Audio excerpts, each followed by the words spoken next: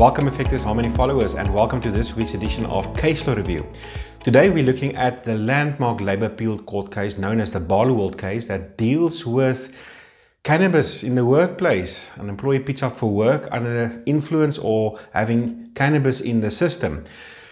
Where the challenge is coming in is the Constitutional Court in the Prince case having decriminalized the private usage of cannabis. That means it's no longer a criminal offense if a person uses cannabis or cannabis-related products in the privacy of his or her home. But how does that translate to the workplace? Because the workplace itself is not regarded as the private space of an employee, as an example. And that created a bit of a challenge because on the one hand, employers may or may not recognize or appreciate that the person can use cannabis at home.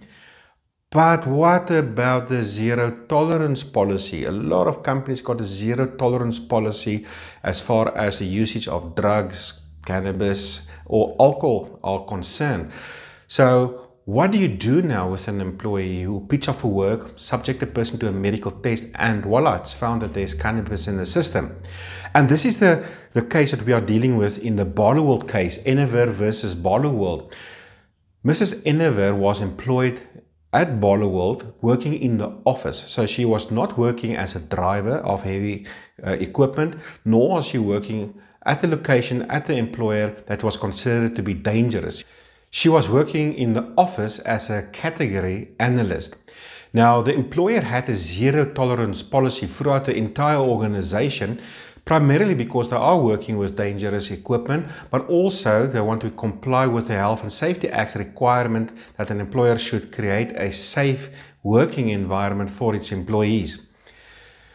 In January 2020, the employee arrived for duty and she was subjected to a medical test and then was found positive for having cannabis in the system. In terms of the policy, they have a 14-day clean-out period. With other words, she will need to stay at home.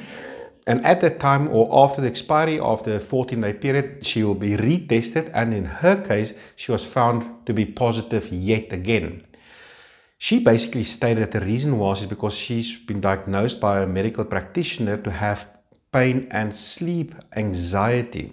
The doctor therefore prescribed cannabis-related medicine for her.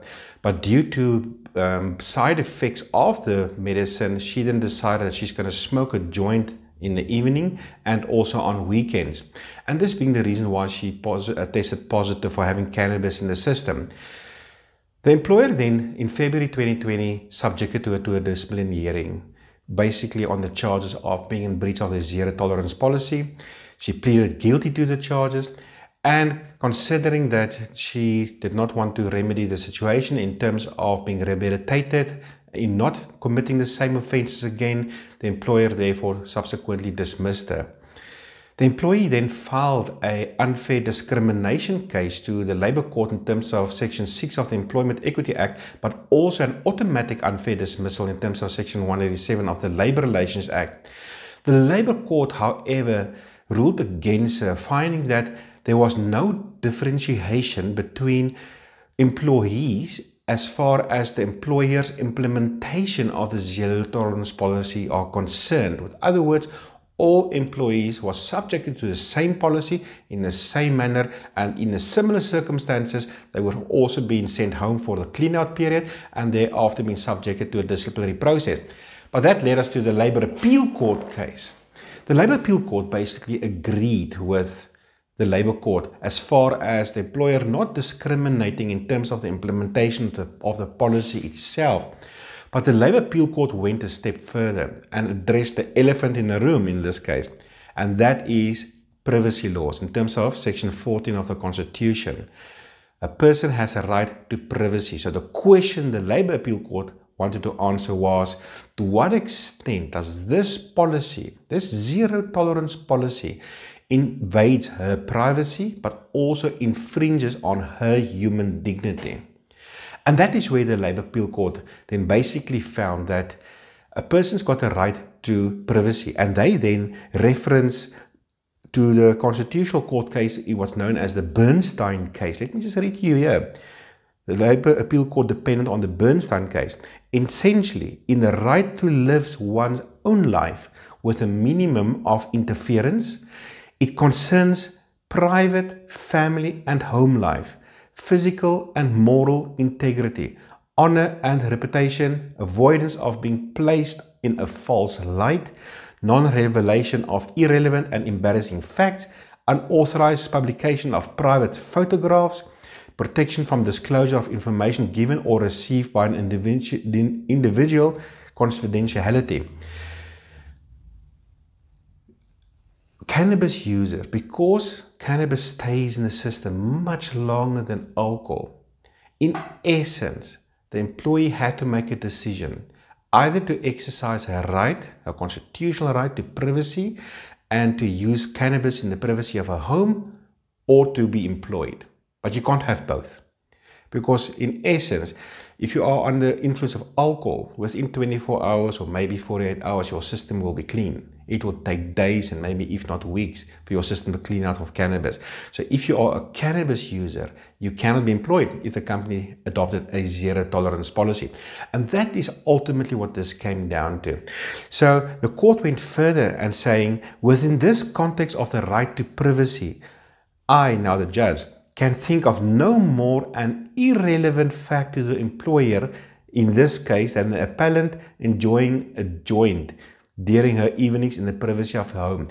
And the reason why the court said this is because even though the employer highlighted safety in terms of the Occupational Health and Safety Act, they've adopted an arbitrary and a unilateral zero tolerance policy without being able to demonstrate how they arrived at that result. With other words, and I've seen this a lot at companies where, in terms of this kind of policy, an employer will simply thumbs up, we must have a zero tolerance policy. But how did you get to that? Because the reality of the matter is, in this case, she was working in the office. There was no dangerous equipment. She was not a driver. She was not working with the earth-moving equipment. She was working in a safe environment at the offices of the employer. And also, her performance was not impaired at all.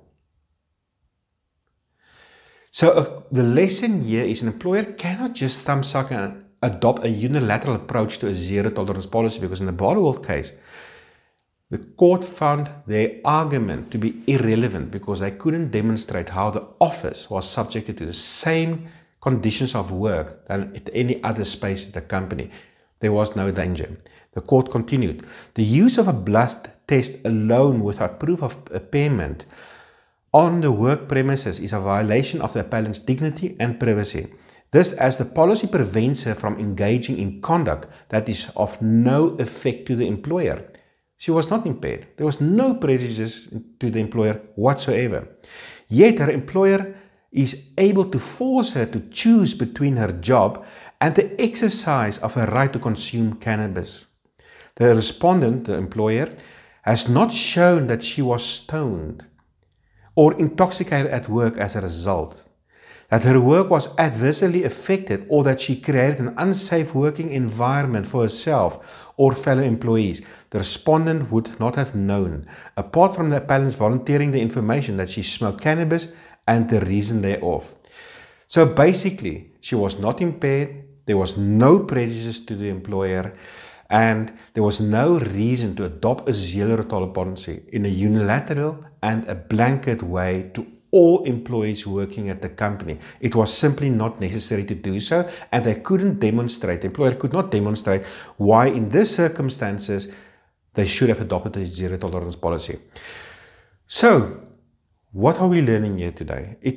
The court is not trying to say that you can never dismiss somebody for being in breach of a zero tolerance policy. It also doesn't try to say you cannot have a zero tolerance policy.